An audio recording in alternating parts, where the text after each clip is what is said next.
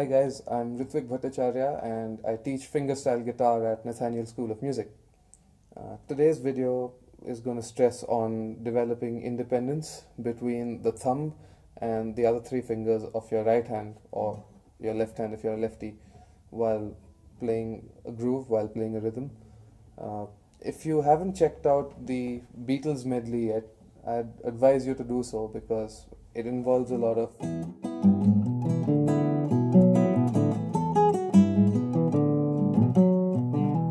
that kind of stuff where you use the thumb to make a bass line for the melody and you use the other fingers to play the actual melody itself. So what I basically do in that song is, this one called Day Tripper, is I split it up into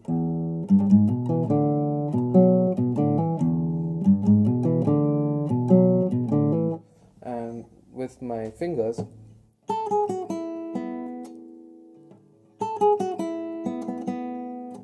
okay, so when you put them together it sounds like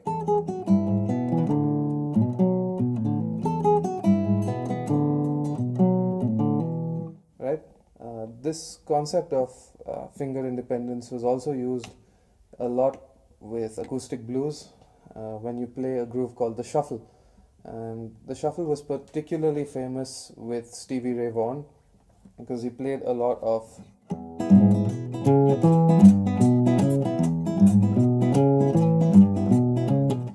which is basically playing the bass groove with your left hand, with your thumb, and playing accents to the chords with the other two fingers. So when you can put those two together, it results in the development of your right hand muscles. It helps you get a lot more independence with your fingers. So there's an exercise which you can use for your left hand particularly, which is simply playing, say, a C major shape in octaves with up till the fifth note and back. So you can go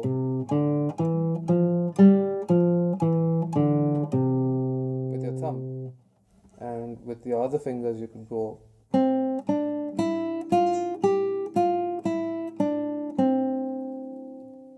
and when you put them together in octaves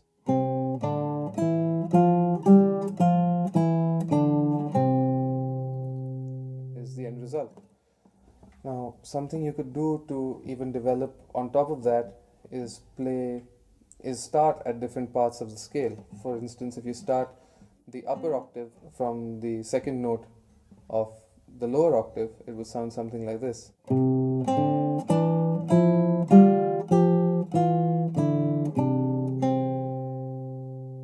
You could also try the reverse, where the upper octave starts first and the lower octave joins in one note later, which would sound like this.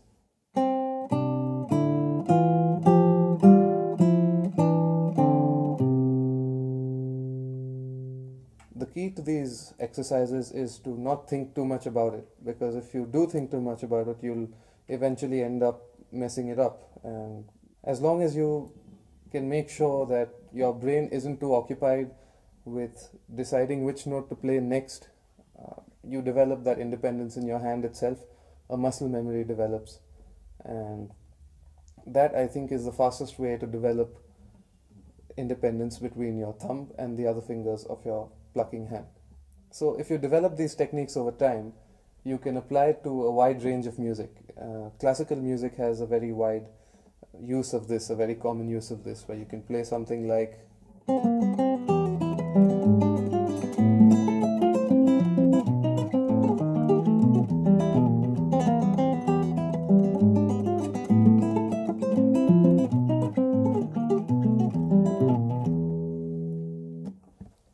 and for an application of this in non-classical music, you can check out my video on the Beatles medley, my performance video, or you can check out artists like Tommy Emmanuel or Chet Atkins, who do this all the time.